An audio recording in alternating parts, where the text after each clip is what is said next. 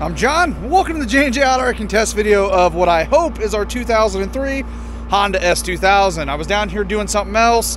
It's not quite closing time yet. I had a jump box on me, so I decided to fire this girl up. Beautiful silver car, real low mileage. I just forgot it, even though I just got out of it. 71,000 miles. Seats are very nice. It came with a piece of a legit raised wheel, so that's kind of interesting. I wonder if he hit something, JDM. Do a walk around here. AC's even running. That's super cool. The heart of the beast, man. One of the best sounding four-cylinder motors in existence. I'm letting it get warm so we can do the thing. The longer I talk, the warmer that motor gets and the better we are going to be to it. Passenger side, obviously smashed up. The convertible top is good. I don't see any issues with it. A little bit of sun fading. We can clean that up. Man, it sucks to see this car totaled. Huge fan of these. I know they're just skyrocketing in value. Yeah, OEM as can be. That's how we like them. All right, let's step inside here and test some parts.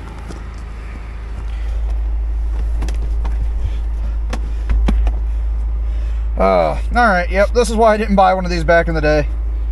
It doesn't work. It just does not work at all for me. Full recline, it's bearable. Let her get warm. Okay, let's slowly test some parts. Ooh, dome lights on.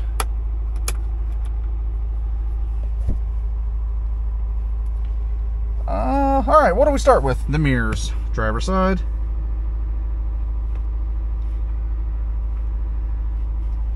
Passenger side. Climate control.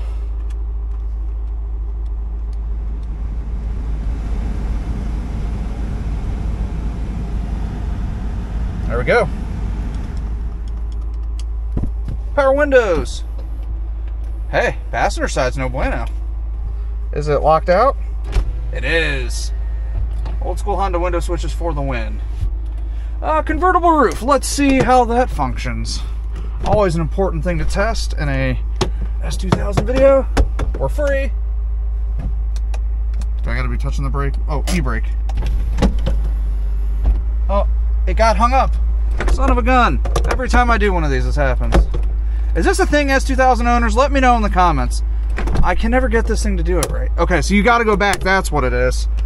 I'm a nincompoop. This is why I can't own one of these. All right, convertible top works. Let's relatch this thing back up. Now, I've tested a lot of convertibles in my 6 years doing this, and the S2000 may be the easiest kind of manual-esque top I've ever had to deal with. That latch system, that's true Honda right there. You don't really get that in anything else. GMs, you got these big dumb levers. Even like a C5 Corvette Targa top is not the easiest thing to get on and off. It's worth like a bunch of money, and it just, yeah, I don't know. They didn't figure it out. Okay, rant over. Hopefully it's warm enough. We gotta hear this thing.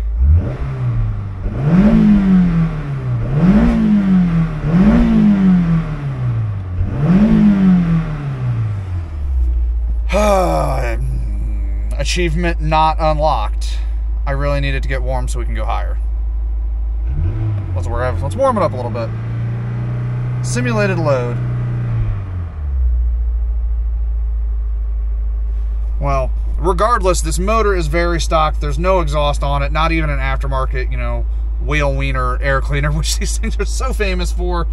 And the Hellcats. You pop the hood and there's just a big old carbon fiber coming at you.